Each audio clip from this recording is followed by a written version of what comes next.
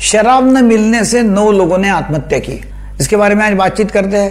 मेरा नाम है डॉक्टर दीपक केळकर। मैं मनोविकार, सेक्स रोग, सम्मोहन तथा व्यसन मुक्ति तज्ञ हूँ। महाराष्ट्र, मुंबई, पुणे, अकोला यहाँ प्रैक्टिस करता हूँ। अभी लॉकडाउन चालू है, पूरे देश में कर्फ्यू है, सब बंद किया गया है, लोगों को घर के बाहर निकलने के लिए मना किया गया है।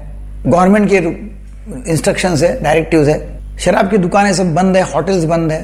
अब हो रहा क्या है कि इसमें जो अल्कोहल एडिक्ट है, जिनको शराब की लत थी, उनको बड़ा प्रॉब्लम जा रहा है और वो एक्चुअल है। देखो क्या होता है कि जो बहुत ही एडिक्ट है, उनको यदि शराब नहीं मिली तो उनको विड्रॉल सिम्टम आते, बहुत जबरदस्त, भयानक, और वो विड्रॉल सिम्टम जानलेवा होते हैं। मतलब उनको सहन नहीं कर सकते, इतने वो विड्रॉल सिम्टम आते हैं शराब नहीं मिली तो। और वो अभी केरल में हो रहा है कि वो उनको विड्रॉल सिम्टम आ रहे हैं। शराब, इतने शराबी वहां मिले कि उनको मतलब सब बंद कर दिया है, तो अभी दुकानें नहीं है शराब की खुली, उनको शराब नहीं मिल रही है और उनको विड्रॉल सिम्टम आ रहे हैं। तो उन्होंने क्या किया, वो विड्रॉल सिम्टम सहन नहीं कर सके, इसलिए उन्होंने खुदकुशी कर ली।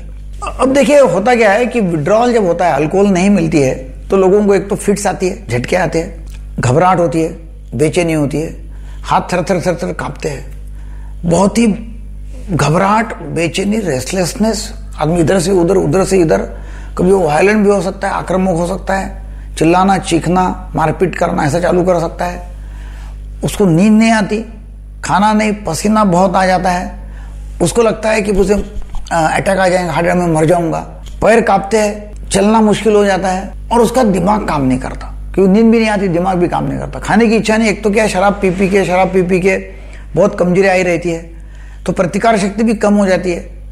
इधर कोरोना का डर है, कोरोना हो जाएगा, और इधर शराब नहीं मिल रही है, तो लोगों को जीवन असहाय हो गया और लोगों ने खुदकुशी कर लिया, 9 लोग मर गए। अभी मैंने ऐसा सुना कि केरल गवर्नमेंट ने बोला है कि डॉक्टर लोगों के प्रिस्क्रिप्शन के ऊपर शराब दी जाए। अब डॉक्टर लोगों ने प्रिस्क्रिप्शन में शराब देना बोले तो बहुत बड़ी बात होगी कि प्रिस्क्राइब करना है कि भाई शराब लेना अभी जरूरी है आपको।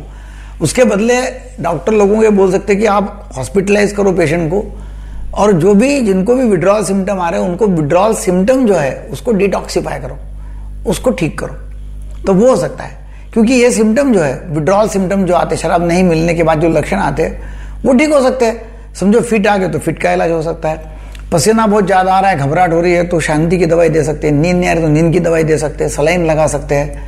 जो भी तकलीफ है उसको सिम्टोमेटिक ट्रीटमेंट देके उसको अच्छा किया जा सकता है। शराब देना उसका इलाज नहीं है। तो जो भी लोग ऐसे है अभी ये जमाने में अभी कि जिनको शराब नहीं मिल रही है, विड्रॉल सिम्टम है, उन्होंने अपने अपने डॉक्टर को कांटेक्ट करना चाहिए और शराब के विड्रॉल सिम्टम्स के लिए दवाइयाँ हैं, वो दवाइयाँ लेनी चाहिए, गोलियाँ लेनी चाहिए, ताकि वो शराब लेने की इच्छा नहीं होगी।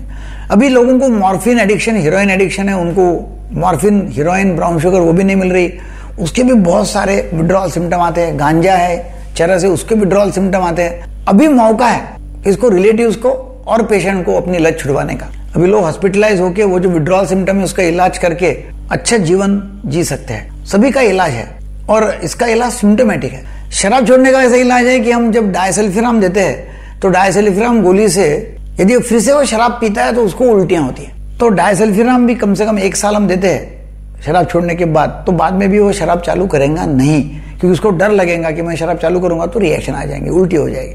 तो ये शराब छोड़ने का मौका है, कोई भी लत छोड़ने का मौका है, और यदि वो लोग करते हैं तो उनका जीवन फ्यूचर में अच्छा हो जाए। वीडियो आपको अच्छा लगा तो जरूर वो लोगों को शेयर करो।